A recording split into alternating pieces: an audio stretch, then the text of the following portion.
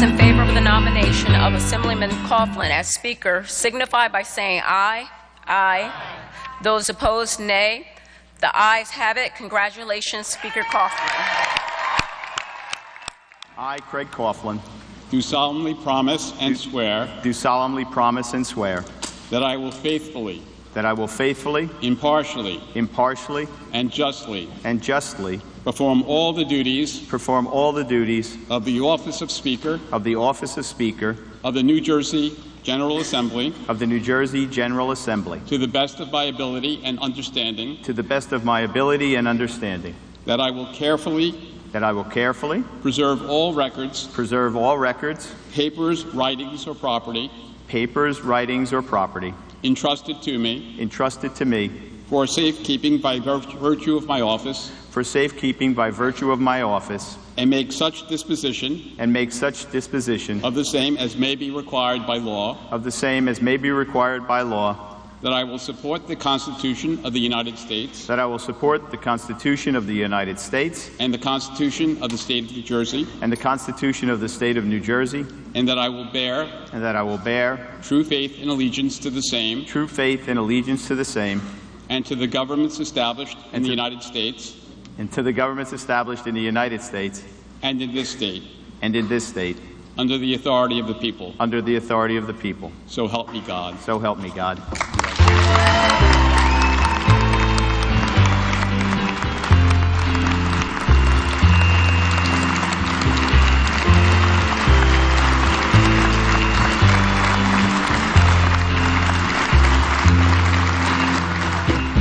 Hello and welcome to Woodbridge, the best town around. My name is John McCormac. I'm the mayor of this great town, and we're here today in the studios of TV 35 for another version of Around the Best Town. Today I'm very happy to present to you a real statewide, newly minted big shot, an official guy who has moved his way up to the speakership of the General Assembly after only 8 years in the Assembly. One of my best friends and our colleague and my broadcast partner, Craig Coughlin. Craig, welcome back to the studio of TV 35. John, it's nice to be here. It's nice to be back in the studio, and it's always good to hang around with you and talk about Woodbridge. And I'll be doing a lot of your shows now since you're going to be so busy, but we're going to make sure we keep you active for at least a few shows going forward so that you don't lose your touch. Exactly. Thanks. I'm flattered. And we still get to do some basketball. Oh, we're going to do some games. Don't worry. Yeah, we're definitely going to do some games. So you are now literally, some people say, the third most powerful elected official. Others say tied for second. There's the governor. There's the Senate president. Some say you're equal. I think you're equal because nothing happens without both of you working. Right.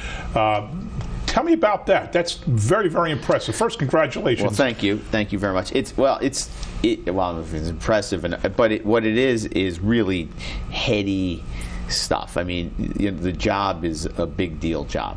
As you point out, there are real challenges in the state of New Jersey, and by virtue of the office, I'm going to have a say as to how we go about tackling those challenges. And so you try not to focus. People will talk about it being the third or the second, tied for second, fourth on a civics chart, because there's the governor, there's the lieutenant governor. Oh, true.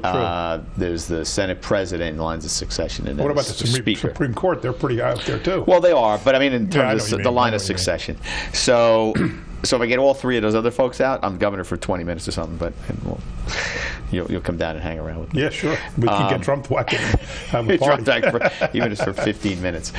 But you try not to focus on that. You try to focus on the challenge at hand and the confidence that your colleagues have in you. I mean, the speaker, as you know, is selected from among the members, and so it's a pretty big deal that your colleagues think that you ought to be the one to lead the House.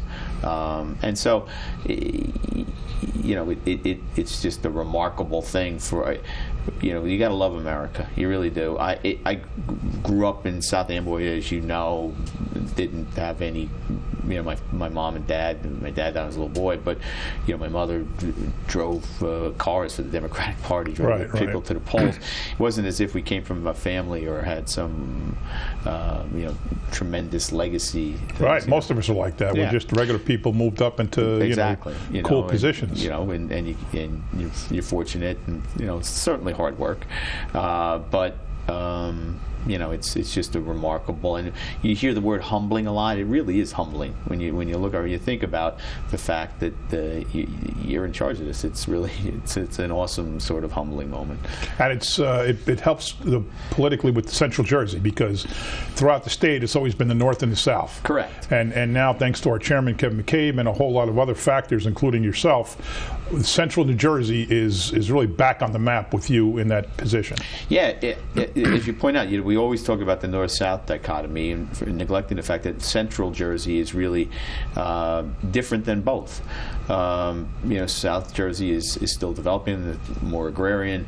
North Jersey, obviously, most of the people live there, bedroom community for the city in many instances. Mm-hmm. But Central Jersey has its own unique, character and challenges. So, yeah, this puts us back. I think the last speaker actually, the last person to lead a house was Senator Lynch when he was the Senate president. Right. Before that, it was Karcher? Alan Karcher, who was from Saraville, who's in the district that I represent. So it's been a while. We don't have it happen from Central Jersey very often. And Middlesex County now has the second most primary voters in the state. Second largest county in the state, and second, as you point out, second most voters. And it's important for our region. It really is. I mean, ours is. While those other places have their unique challenges, we have transportation infrastructure is perhaps more critically important to us than anybody else. Well, yeah, I'd say that we have obviously all the highways in the state cross not only the county but right here in Woodbridge. Correct. We've got 3 train stations, 2 major train lines. Right. So the governors talked about on the campaign trail New Jersey transit and infrastructure, and now you're in a position to really make sure those issues are tackled. Not a coincidence that the transportation chairman comes from Central Jersey. Nothing wrong with that.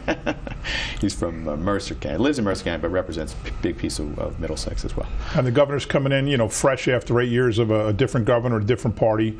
So that presents a whole host of, I'd say, opportunities, because he's been out, campaigning for a couple of years, really. I mean, I started talking to him more than 2 years ago about him running for governor. But he comes in with a lot of ideas and a lot of issues he's been talking about. So you're going to be busy. We're going to be busy. I mean, look, we're switching from a Republican to a Democrat. Democrats now have control of both houses and the governorship. That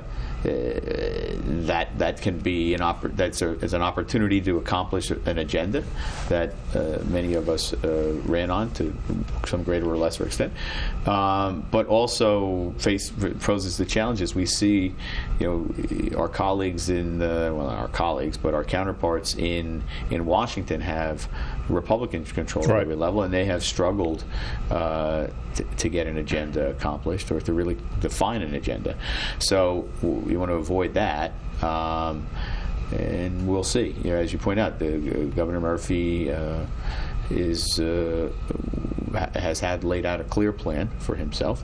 And it's important that the legislature weigh in and define its own identity. One of the things I talked about in my acceptance speech was the fact that we're 3 stool legs, you know what I mean? And we have to make sure that we have chart our own path if it's necessary. Well, let's face it, the Assembly, gets second status compared to the Senate. Sure. And you've said, and we've talked about, your goal is to keep that body relevant, to keep it together, to make sure people don't take the State Assembly for granted. Correct. And I think we do that by being thorough and being thoughtful and not being afraid to take on real challenges. And if we go first, so be it. And do you have any personal goals that you want to see in the next 2 years? Sure. Well, as I want us to have a culture. I mean, culture within the body, because it falls into the kind of couple of things. There are things that I have worked on legislatively that I want to accomplish. My out-of-network bill for surprised out-of-network billing, and we go to the hospital and you bump into a doctor you've never seen before and you get a bill. And we're going to try to eliminate that. There are things culturally I want to accomplish in terms of the assembly, as we talked about. I want to make it a thorough, thoughtful process. I want to, I don't like when we spring things on people and boom, all of a sudden it's done. I think we should strive to avoid that. Inevitably there are going to be situations where things have to happen in sort of rapid order. And being thorough and thoughtful doesn't mean you have to be slow either. It just means you have to keep on working at it. I think we're going to have to face the real challenges of figuring out how we provide property tax relief for middle class people. I think we can do that in part through school funding. You know better than anybody what the impact is on a community. What we do is we don't set the property taxes in Trenton. We send money and help to offset that, and then help you find ways to go ahead and do some of the great work that you have done in terms of growing your tax base. So that I always thought the state got too much blame for the property tax issue. Right. I mean, really, it goes back to people that running for governor and being governor and tackling the issue, but it really is not the state's job, because we set the budget. We put what we want to spend, we put what we want to raise, sure, and we spend it and we raise it, and the state just has to, in my opinion, keep giving us the same amount of state aid, and I'd be fine. Right. But it's hard for the governor to control that. It is, because our revenues fluctuate. We have lots of bold and ambitious plans. They get expensive. Transportation costs continue to grow. It's public, transportation costs are so expensive. It's remarkable. And growing all the time. Right. I mean, you talk about we have to do something on the Portal Bridge. It's critical to the region, not just to the state.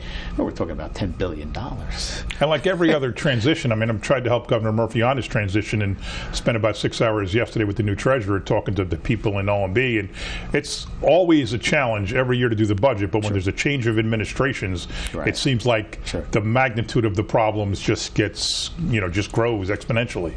The other thing I'd like to do for me, as a personal goal, is, and this is, you and I are perhaps not surprisingly of a similar mind, is, I think we have, if we want to be a great state, we have to do some things fundamentally. We have to feed people first and foremost, and so I'd like us to address hunger. Too many people go to bed at night hungry. Too many people have unreliable sources of food. I know you're doing that with your Have a Heart program, right? Have a Heart, February 14th. Want people to donate 214 pounds of food, or $214. Don't businesses, individuals, but your passion's always been hunger, and you got the Bowl for Hunger. Had the Bowl for Hunger. What do you make, $20-something thousand a year? Yeah, we've hit close to 30. So I've been 8 years in the legislature, or we've had 8 of them, I think, and we've raised about $140,000 over those years for the food pantries in the district. This gives me the platform to be able to kind of expand that to other places and focus on that. Should have every bowling alley in the state do a Bowl for Hunger. Maybe we should. I mean, it'd be a great challenge, It would be. That's not a bad idea. I'm going to steal it. You should. Your family's always been a big part of your career. Every place you go, publicly, your wife Tish is involved. Your boys, when they're not in college or working, are always with you. Yeah. And the last, 60 days has been a whirlwind of events. It has. And your 3 sons and your wife are always there with you. Yeah. Well, they are, and that's a blessing that I have a family that's close to kids who don't mind hanging around with them. I mean, my sons are young men. My oldest guy's 28, and Vincent will be 26, and Nicholas is 22. So to have the ability to have your children with you and to have them be in part of it and really care about it is something that's really remarkable and special. And I'm really very fortunate that my wife and I, we married coming up on 32 years. She's a true partner in this stuff, and it just makes everything, John, everything so much better that you're sharing it with people you genuinely love, that you love, and that can share in that. So, yeah, I'm very fortunate in that regard. And they had a big day for our family. The swearing, it was historic, and so it was more special because each of them were there. Nick scooted off from school and came home and spent the day. So. It was good. You get me jealous because my daughter's 2,000 miles away in Houston. Sorry. But what are you going to do about it? You know, they go to school out of town, they stay out of town. I don't have an excuse to go see out of town to go see my kid. Right. Well, let that be a lesson to you watching. If you're a kid in high school and you want to go to college, don't go more than 2 hours from home. That's right. There's plenty of schools in Central Jersey or all in New Jersey and just around. So don't do that to your parents. Don't move out after you graduate college. Come back to Woodbridge. Aaron went out to Pittsburgh. Went to Pittsburgh, loved Pittsburgh, stayed there, met a boy, you know, and he went to Houston, so she went to Houston. Don't meet boys, girls. Don't do it. They're evil. So the one thing you and I have always done together and been known for is our broadcasting of games. Because we're so good at it. But we're not really, well, I don't know. We love doing it. Yeah, we love doing it. I think we have a passion for it, and I think that shows. Right. I don't think, we're better than we were 10 years ago. Sure. I'd never call us good at it, but we're not terrible. I'm kidding about that. I think the other thing is we're friends. We get along. We just chat. And so people kind of get used to that as our style. And I love putting the kids on TV. Yeah. Because the kids in town are just so good. Right. And no matter what happens after a game, you put them on and the yellow say, I don't want to talk, I'm afraid.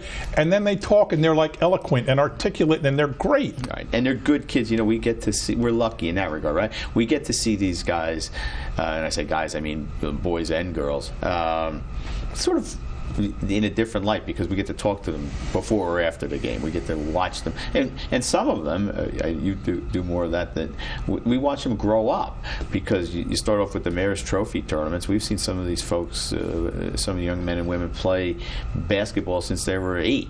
Yeah. You look at, like, I talked about Kyle Anderson's kid, that group of kids, you know, Pearson and Hughes and Nyers. We've seen them from probably the boys 8 and unders right through their high school career. Those kids all played together. Same with the other girls. You had the Alex Nardoza and the Waters and the Walsh and all them and the Brodniaks. We saw them at 8, and then we saw them at almost 18. 18, yeah, that's fun. So what's your favorite sport to call? I think we do. I like baseball best. That's my favorite sport, like you. I think we do basketball best. I think so too. I think because it moves. Yeah, it moves, and I think our production of football is remarkable. Lee and the crew, I think it's first rate. I think you and I, because we'll show up, folks. This is what happens. We show up and we get a roster with their names. If we get a roster. If we get a roster. And if it's in the right order. So let me right. The secret is schools do things differently than we want it in number order. We want it in number order because if I'm looking for number 32, I don't want to have to start not by class order, not alphabetically, which is kind of a typical school thing, by number order. So, but we don't get to do much prep. We show up and we do the game. So I think you and I are better at basketball because there's only 5 names. Now we get to know them really fast. True. And you pick up that much quicker than I do. Yeah. You associate the number with the face with the name. The kids. You do that much better. Doesn't happen so quickly in football, particularly like the linemen. We can't always see their number and stuff like that. But I think we do basketball best. And I like softball better than baseball because softball moves quick. The girls are so good. Absolutely. They could strike out and they'll smile and run to the men. Hit the bat and walk. They sulk. They mope. You know. Absolutely. The girls run on and off the field. Yeah, the girls running off of the floor. The guy in left field getting to the first base dugout takes 10 minutes. You know, he's just taking his time, and the girls zip, and they're in the dugout. Take off all of his stuff. Take off pads, and you can do a softball game in an hour and 15 minutes. Probably, and a baseball game could be 2.5 hours. Yeah. We've done some really cruddy games. Yes. Like baseball, I can think about being on the third base line, up in the air, on the top of a van in a freezing cold rain. You remember that was the first game. We're on top of the truck. It was Woodbridge's first home game on the new field, so we wanted to be there. Right. It was brutal. It was it's April 1st or something. It was awful. Oh, God. Absolutely awful. Brutal. But we've caught some great players too. We always talk about Brandon Hall because now we see him because he coaches Colonial basketball. We called their game a couple of weeks ago. That was I think the most fun time, the most fun group we've ever covered because of their success. Yes, they had great success. Remember calling the tip-in play at Plainfield High in like the regional finals, if I'm not mistaken. I forget who it was against. And then we went up to the old Uppsala College to do the state semifinals. Yep, but we talked about that, and I couldn't remember the kid's name, the tall center. It was Edmonds.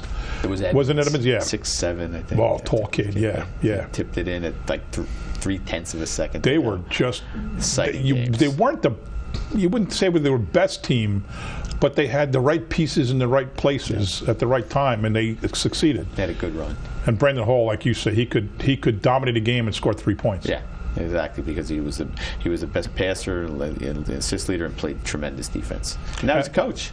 Yeah, he's a coach. Now, we even called a hockey game, which in my case, I knew absolutely nothing me too. about I hockey. still don't. And it doesn't stop us from doing it. Right. We just get up there and we make believe. Never let your ignorance stand in the way of your opinion. No, exactly.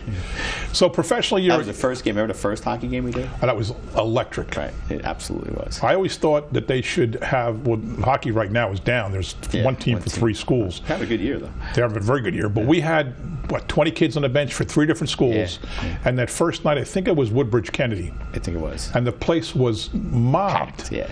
And I always thought that they should do a midnight, some schools do like a midnight basketball game. Mm-hmm. I thought we should have started a practice of a midnight hockey game the very first day you're allowed to play, December 1st. Yeah. We should have had a midnight game at the community center between 2 of our 3 schools every time. That one's good. That's right up. That's, I'm a late night guy, so that's right up my alley. So can you still explain icing? Sure. When the either it goes across 2 lines, or untouched. Untouched, or when the player is no, I guess that's I can't. Or it goes across. I don't know. I still don't know it. So we'll be on the air doing a hockey game next week, folks. Ignorance of the rules. I don't know the rules of anything. Ignorance of the rules or of the game does not stop us from going on and calling game, because people still love it. Yeah, sure, because they're watching their You're kids. putting their kid on TV. They're going to tell grandma in Florida, go online and go to TV 35 in the archives and see their kids scoring a goal. Exactly. That's all that matters, the kids on TV. Exactly right. And the little kids, too, we love now, calling their games. Like we say, the Mayor's Trophy. It's a lot of fun. Yeah, it is. It's all good stuff. In your career, you're an attorney. Mm-hmm. And you represent towns and other things, and now you joined, sold your individual practice, and now with a larger firm. Correct. I guess it would be tough to be a sole practitioner and have the responsibilities of assembly speaker. It would be, I think it would be undoable. I think. I mean, I think so. The demands of the office are such that you need to. You're constantly on the phone.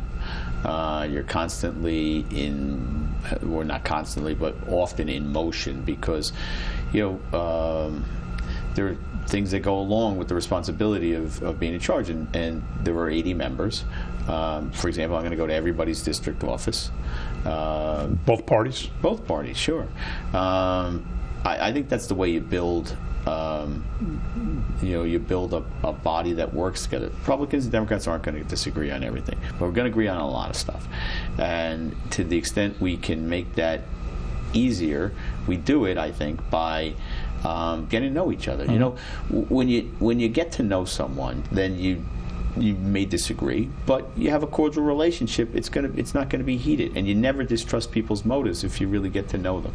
And they're not going to blast you in the newspaper or on the floor, or yell or make a scene if you're somebody they have a relationship with. Sure, and that's more productive. Right, because then you can get some. The other thing that has to happen is, we have an overwhelming majority of Democrats and stuff, but my Republican colleagues represent significant portion of the population, and their voice needs to be heard. And John Bramnick's not a bad guy. He leads the opposition party, and he's an easy guy to talk to, and he's a guy to get along with. Yeah, so I'm going to work hard to do that. And so, consequent to your question, that means you have to work at this all day. The days are pretty long, and it's 7 days a week. But it's okay. Look, I work. I beg people let me. Nothing wrong with working hard. Elect me to the assembly every 2 years, and this I worked at for a year. So I've asked people to do it, and so I'm not complaining. It just means, to be a solo practitioner and have to do all of the things that having your own business does, and you're a small practice. You got to do the copier breaks. It's your problem. Right. You have those issues. I don't have those issues now. So. The new firm has worked out really well. My partners are terrific, and we've been successful, and that's good.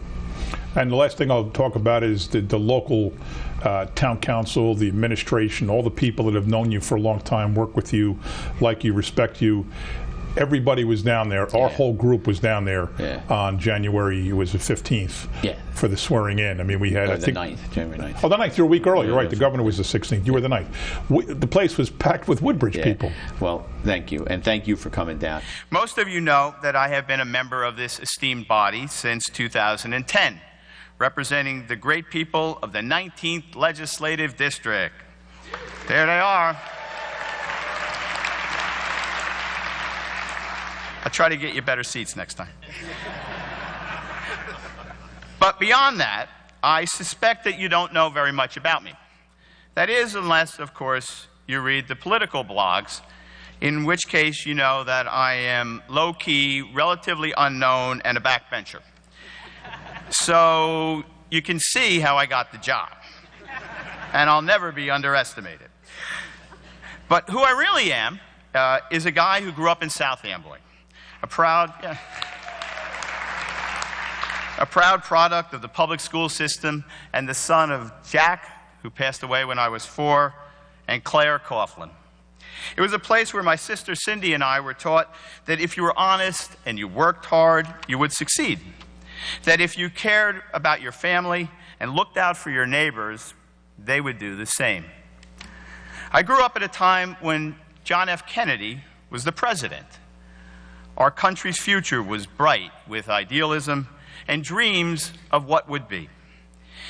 It was a time when public service was called a higher calling, and while our nation's challenges were great, we believed we could fix them if we put our minds to it and worked together. I still believe all of that is very true.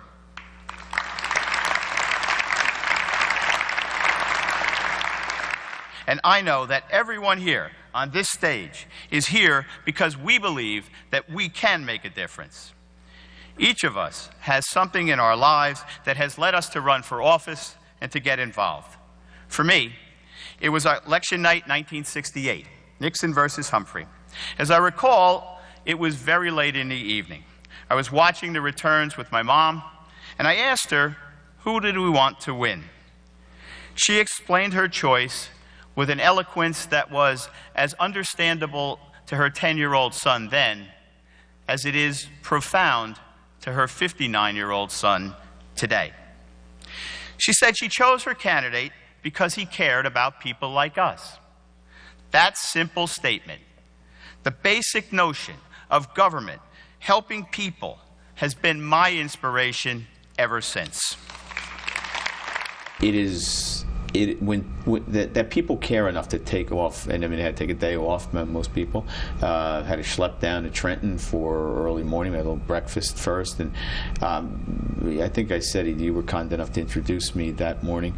You know, as I looked out, I got to see my life.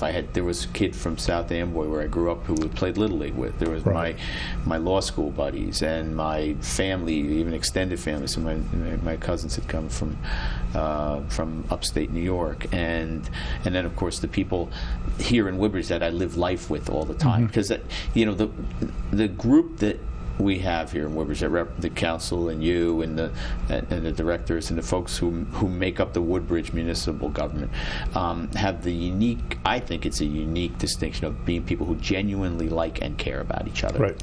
And to be part of that group, I think I am, because I care and like them, and they have obviously demonstrated how much they care and like me. To be part of that and to have your friends come down and you know, when I walked in that morning and you guys were all standing there waiting for me, that was really right. Yeah, led by you. I started the standing ovation on the way in. We were waiting. It really was. So I got to see my life kind of laid out in front of me, and you know, most people don't get that chance.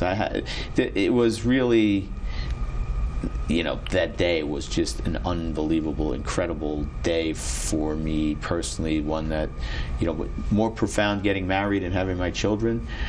But boy, I'll tell you, there's nothing like that. I wish everybody in the world could have a day like that. I can feel like it getting sworn in as mayor. The same thing. Everybody's there. Your friends are there. Your family's there. Yeah. And you know, we like what we do. And we like who we do it with. Right. And exactly right. We don't have to work. We don't. Exactly. I don't think we work. No, if you come to work, it's not work. It's exactly. I'm going to go do some stuff with my friends. Well, congratulations. This will wrap up our show. Congratulations on being the Assembly Speaker. It's a terrific honor. Thank you for watching Around the Best Town. This is John McCormac, your mayor. My guest has been new Assembly Speaker Craig Coughlin. Thanks for watching.